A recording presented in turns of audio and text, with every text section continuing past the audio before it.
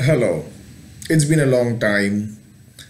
I have been occupied as usual with my duties of headship, which is why I have not been able to make any videos for about 2 months now.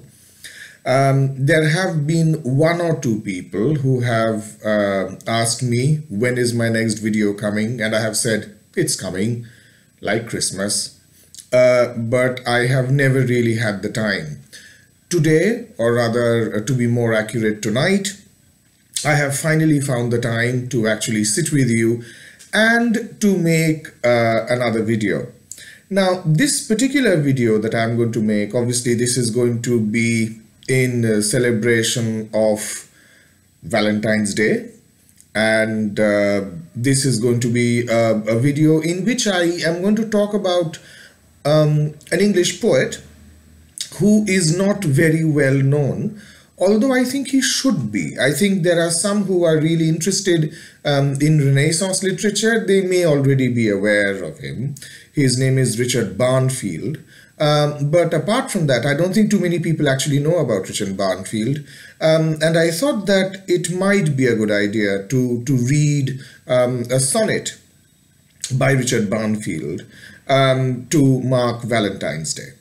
Now, what really I wish to do is to talk about Richard Barnfield a little bit, and then to discuss how we can look at this particular poem.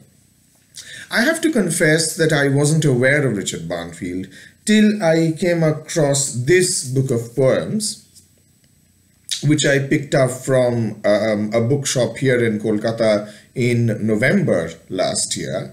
And so this is called Love Speaks Its Name, Gay and Lesbian Love Poems. This was the only copy that was available, so I immediately snapped it up and I asked them if they had other copies in case I wanted to give it to other people as present. They didn't, so this is the only copy that remained. Anyway, I'm lucky that I got it. And while I was going through this book, I came across, of course, the sonnets by Shakespeare and by Michelangelo, Sappho, and various other people, even a lot of modern poets. And also, I found a couple of poems by Richard Barnfield. Now, Richard Barnfield is somebody who is sometimes regarded as perhaps, now this is just all, some kind of speculation. So there is no actual historical evidence to prove this. But some people believe that Richard Barnfield was probably the rival poet that we read about in Shakespeare's sonnets. So he could be the rival poet. Richard Barnfield certainly is one of the first people to have praised Shakespeare in writing. So the first documented praise of Shakespeare as a poet actually comes from Richard Barnfield himself. Not much is known about Richard Barnfield. There is a Wikipedia entry on him, which you are welcome to read up. I'm not going to sort of repeat the information there. What I will simply do is certainly give you some of the information, which is that Richard Barnfield is primarily known for 3 books of poems, out of which I shall primarily talk about 2. The first book of poems is called The Affectionate Shepherd, which was published in November 1594. And the second one, which came in January 1595, so within a space of 2 months. This is called Cynthia with Certain Sonnets. Now, the sonnet that I'm going to read out today is actually from this book, which was published in 1595. Cynthia with Certain Sonnets. The sonnet that I'm going to read out is sonnet number 14. This particular sonnet, you would be interested to know, was first anthologized in the Penguin Book of Homosexual Verse in 1987. But after that, it seems to have, sunk without a trace until the poem is revived again, the sonnet is revived again in this particular anthology. Richard Barnfield is very clearly influenced by the poets such as Virgil, Bion, Theocritus, yes? So he's actually influenced by ancient Greek and Roman poetry. And I think it is also ancient Greek and Roman mythology that is of interest to him, because you would be, I'm going to tell you that both The Affectionate Shepherd and Cynthia with Certain Sonnets, both these books are actually addressed to Ganymede.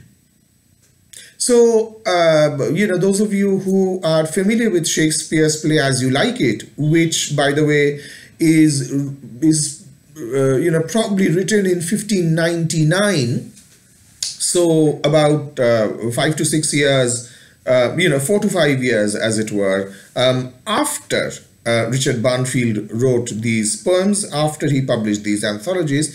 In As You Like It, as you very well remembered, that Rosalind, when she escapes with her cousin into the forest of Arden, she dresses herself as a man and she takes on the name of Ganymede.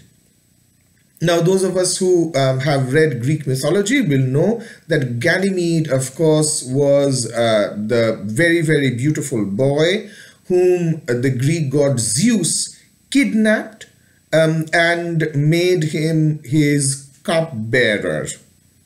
That is what they called it in those days. So Ganymede was Zeus's cupbearer, the cup which contained wine. So that is something which we know from Greek mythology. And Shakespeare, when he dresses up Rosalind as Ganymede, surely what Shakespeare is channeling is the idea of a very beautiful boy or a very beautiful young man, because Rosalind herself is supposed to be very pretty. So therefore Rosalind is being presented as a very, very good-looking young man. Now, the homoeroticism actually gets even more intense in the play As You Like It, as you may remember, because Rosalind is in love with this young man called Orlando, and Orlando is running around the forest of Arden, sort of writing Rosalind's name, sort of carving his name into the trunks of trees and everything. And Ganymede says, "Oh, you seem to be in love with this young woman." And Orlando says, "Yes, I am." And then Ganymede, in effect Rosalind, but Ganymede, basically says that, "Oh, if you want to woo this young woman, then, practice wooing the young woman with me. Imagine that I am the young woman." Now, do you see what is happening over here? You have one young man courting another young man, pretending that the other young man is a woman. I will just ask you to think about it for a bit. So clearly there is an enormous amount of homoeroticism that is energizing that particular element of the plot. When we talk about queerness in Shakespeare's plays, we usually talk about Twelfth Night. But I think this particular part of As You Like It, I think, is pretty queer as well. But somehow we don't talk about it very much. Be that as it may, what I would therefore want to do is read this particular poem by Richard Barnfield. Now, just one more word before I actually read the poem, which is The Affectionate Shepherd. When it was published in November 1594, it was greeted with some amount of skepticism and some kind of criticism as well, because a lot of people actually detected in it the sense of homoeroticism. Now, when Richard Barnfield published his second volume of poems, Cynthia with Certain Sonnets, in the preface to the second volume, he actually said in so many words that, "Oh, I think it is really unfortunate that some people seem to think that I'm gay.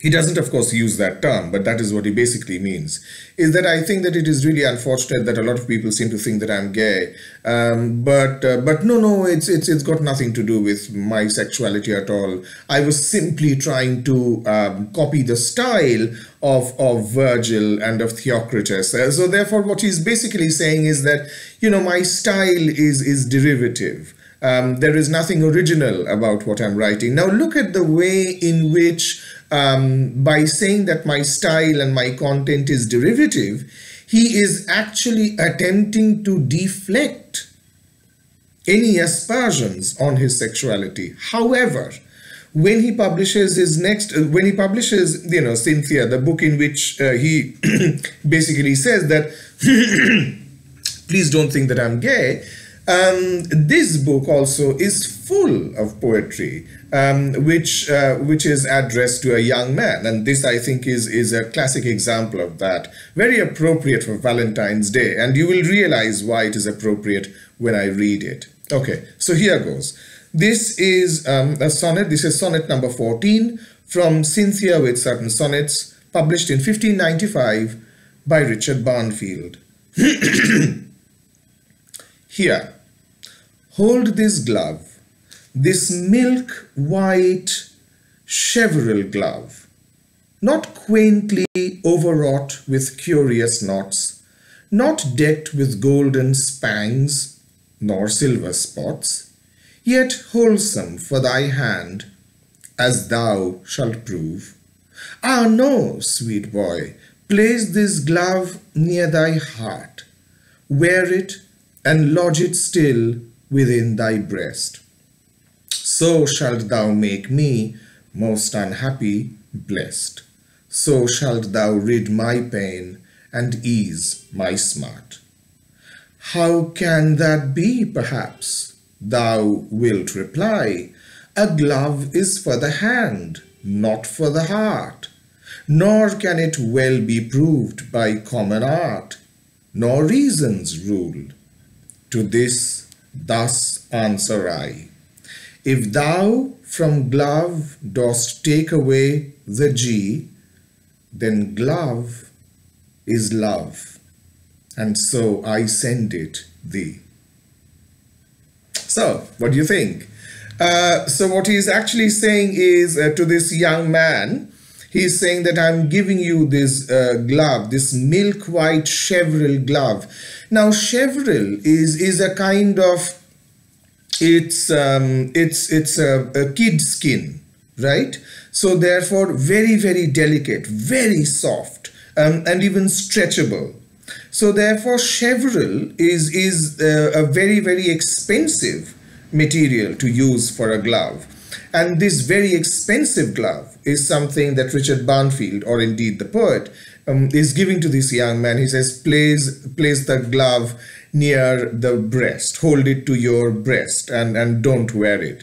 So when the young man is going to say, but why should I keep it close to my breast, because it is meant for my hand, he says that no, what you should do is you should actually place it there, because if you remove the G from glove, then it becomes love. And that is what I'm sending to you. So therefore the glove becomes, the emissary, as it were, the messenger, the carrier of the message of love that Richard Barnfield actually intends for this young man. So what we really find, therefore, is that he seems to be quite clear about where his affection lies. He seems to be quite clear about exactly who the audience for the poem is. And yet, he is going to say that no, please don't think that, I'm homosexual or I'm a catamite, as they used to call them in those days.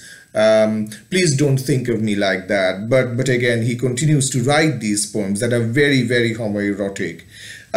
So that is it. This is my fairly short video for Valentine's Day. What I shall try to do is I'm going to give you the details of this book. in the description below the video, and who knows, maybe you can order it on Amazon or on Flipkart, and then maybe you can enjoy the other poems in the volume as well. Have a happy Valentine's Day. Hope to see you again very soon.